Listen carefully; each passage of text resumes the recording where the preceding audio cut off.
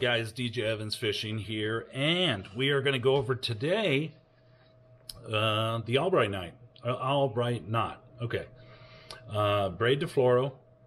I'm going to go over it with I'm going over it with my spinning rod. So we'll be tying like 10-pound braid to a 6-pound leader. I do something a little different with my knot, and I'll show you guys what I do. I think it makes it a little faster, makes the knot a little thinner. I've been doing this for since I started tying braid, and I actually did it by accident. When you tie the Albright knot and you make your loop and you go the basic knot, you're making a loop in your leader, you're putting your braid through, and then you're coming down it, most people, about 6 times. Then what you're doing is you're taking that tag end, you're coming back up 6 times, and then back through your line, you're pulling it tight. Well, I find that makes the knot thicker, and I have less line hanging on to the fluorocarbon. So I do mine a little different. I'll go down, in this case, 6-pound to like 10-pound main line, say 12 times at least. 12, maybe 15 times, okay? I don't go back up. I bring that line back through. I pull it tight then. What I end up with is a longer knot, but thinner knot, okay? And I haven't had any problems with it breaking, ever. I've never broken at the knot, pulled up and set on a hook, and that knot came undone, okay? So what I'm going to do here is I'm going to show you guys it really quick. I'm going to stop the video for a second. We're going to get down on this black top that I have here, this black piece of plastic. It just shows it a little better. And then we're going to go from there. So let me take a second and we'll get all set up. Back. All right, here's what we got. Here's our 6-pound fluorocarbon leader.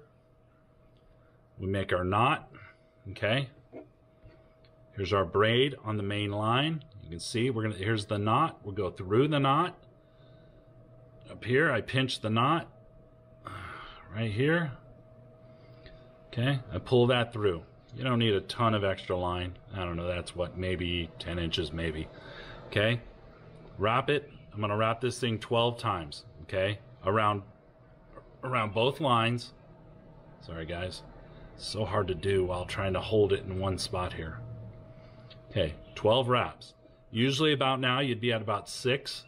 And normally, most guys would go back up. I don't. Keep going. I'm doing 12, minimum of 12 wraps on lighter line. As you get heavier lines, you don't have to wrap as many times, but you still want to go 10 times. Okay, so there's my loop. Up at the top, here's my tag end of my main line. Key is, whichever way you went in, I went in this way, so I put the line in when I was starting out. I went like this. It's taking that tag end and you're going back through the way you came in. Okay, I came in this way, I'm coming back out that way the line came in. Okay, then you're grabbing both ends, wetting it down. All right, and then of course I messed it up. Well, now it's still okay. And then I'm pulling it tight, I'm pulling both lines on the tag, both on the main line, tightening it up there. Okay, then what I'm going to do is grab just the main lines, my leader and my main line, leave the tag ends out, and then I pull that a little tight, okay? All right, that cinches it down. Next key to this knot is cutting this fluorocarbon as close to that knot as possible. If you don't, that tag end is going to stick out just a touch, and every time you go to cast, that tag end that's sticking out is going to catch on your other lines, and it's going to be a pain for you all day. So there you go. So that's what I've got. There's my line, right? Look how thin that is, okay? Another key with this is you're always wrapping your braid around the fluoro, okay? I want that braid protecting my fluoro, so as it goes through the guides and stuff, it's hitting on the braid. It's not hitting on my fluorocarbon, okay? I've seen guys wrap the fluorocarbon around and it works. I'm not saying it doesn't, but you now have your fluorocarbon, which is obviously going to be a lot weaker than this braided line. Okay, that's it. Way thinner. There's no FG knot that's thinner than that right there. Okay, and this is strong. It will not break.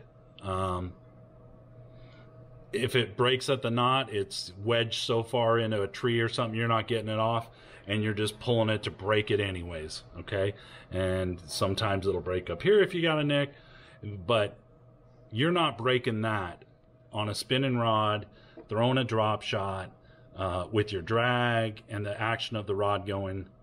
You're not breaking that knot. So that's a quick, easy way. I can tie this knot in seconds, and it's, again, we'll go over it real quick. Knot, here's my leader. You make a loop, braid goes through, down 12 times at least. 6-pound test, I'm going at least 12, okay?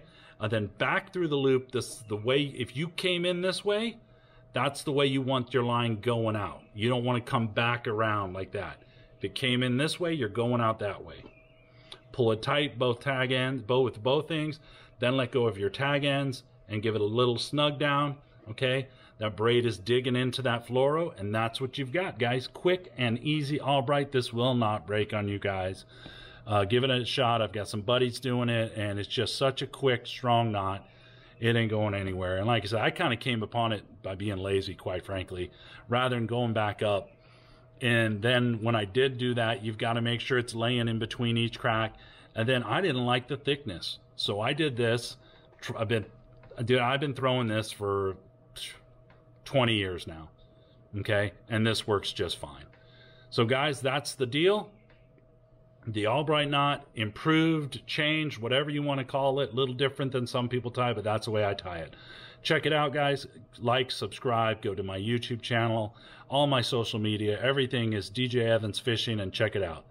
Thanks, guys. We'll talk to you later with some more tips.